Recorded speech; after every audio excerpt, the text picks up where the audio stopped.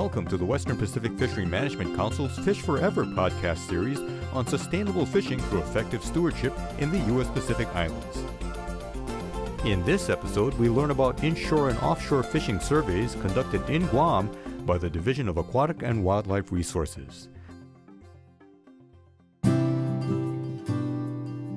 Participating in fishery surveys is one way for fishers to contribute toward the development of fishery management policies.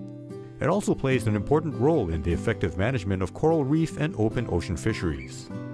Our department conducts the inshore fisheries, the Creel surveys 4 times a month. They're randomly chosen. We go around the island interviewing fishermen, and we ask them questions about what they caught, how long they've been fishing, what type of fishing methods they're doing, what type of bait they're using. The Division of Aquatic and Wildlife Resources also conducted what they called offshore surveys. These surveys involve talking to boat fishermen who target open ocean fish. It also includes those who spear or net reef fish from their boats. We interview fishermen at the 3 major ports that we have, Agana Boat Basin, Agate Marina, Mariso Pier. And what we do is we collect data on what type of fish they catch, on participation basically, how many people are with them, catch, and also effort, how many hours they spend out there. And what that happens is with the data itself, we're able to look at trends. How much fish is caught maybe per hour 20 years ago versus now. How much fish are caught 20 years ago from now. What type of fish, how big the fish are compared with 20 years from now.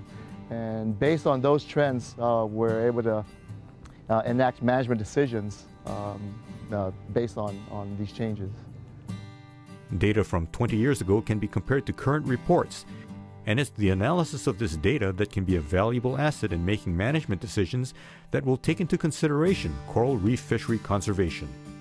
Nowadays you have a lot more people fishing, and so you have more people making an impact. So if you see a change, for example, in the number of fish people catch, I see a change in the types of fish people catch, or the changes in the size of the fish people catch.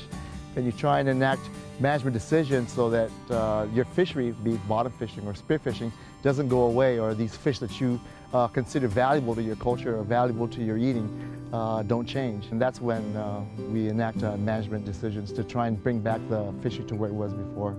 The information collected by the Guam Creel survey is particularly important when setting catch limits for reef fish. Programs like this one support effective coral reef management and conservation so we can enjoy our local fish forever. Please join us again for another Fish Forever podcast brought to you by the Western Pacific Fishery Management Council.